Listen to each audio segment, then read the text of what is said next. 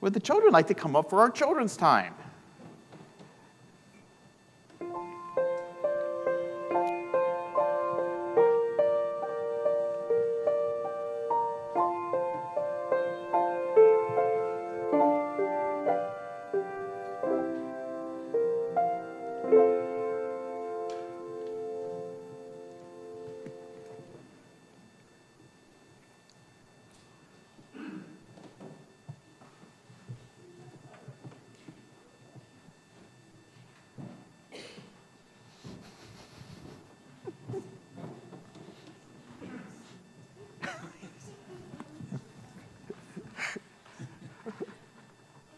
Oh my goodness, there was so much cuteness up here today. Wow. All right, how many of you started school this past week? Raise your hand. How many of you are happy about that? Raise your hand. All right, good. Good, almost everybody.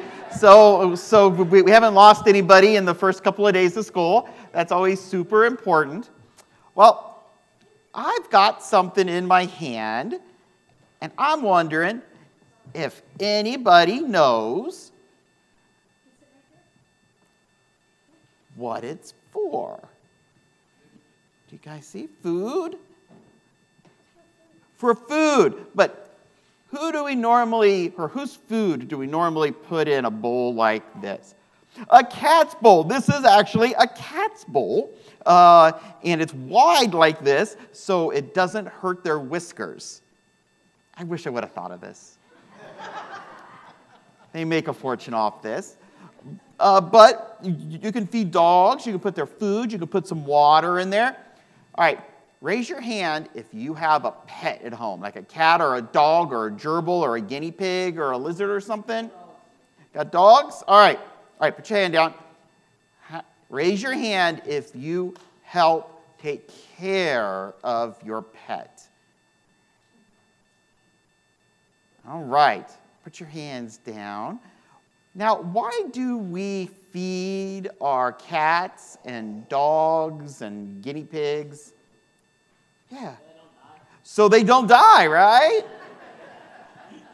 Seems pretty basic. You're like, duh, dude. So they don't die, right? Do they need us? Yeah, to survive. If we didn't put food in here or put water in here, they wouldn't have any, right? They are relying on us. Well, you know what? When you are taking care of your pet, you are showing them love, aren't you? Right? Because you're doing it because you love them. They're part of your family and they need you.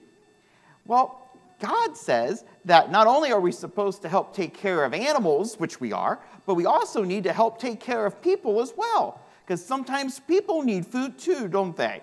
Or water, or other things.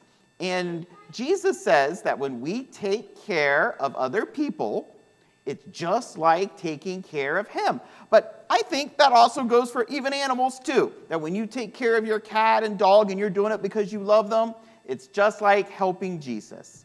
So remember, whenever you are nice to another person or an animal, whenever you are doing something kind, you are helping Jesus and you're making Jesus very happy. Okay?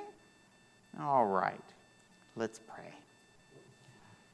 Lord, you told us that we are to help take care of others, other people, those who depend on us, including our pets.